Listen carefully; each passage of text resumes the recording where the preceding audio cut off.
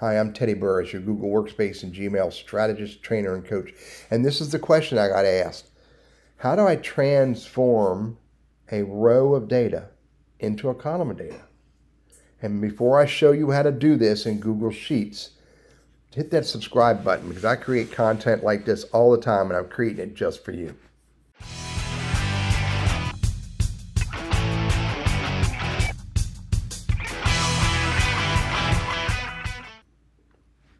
So here's the row of data right here.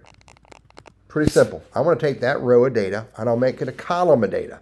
And here's how you do it. You highlight the cells that you want to convert and you hit Control C. You don't need to hit, which is copy, edit, copy.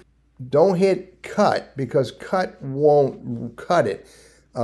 Copy is all you can do. So hit copy, go to the cell where you want to transpose it, and then you do edit, paste, special, and transposed.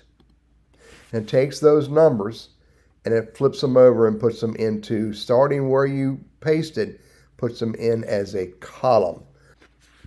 Not only can you do a single row of data, but I can take two rows of data, copy that, go to where I want to transpose it, paste special, and hit transpose, and I can drop two rows of data into two columns.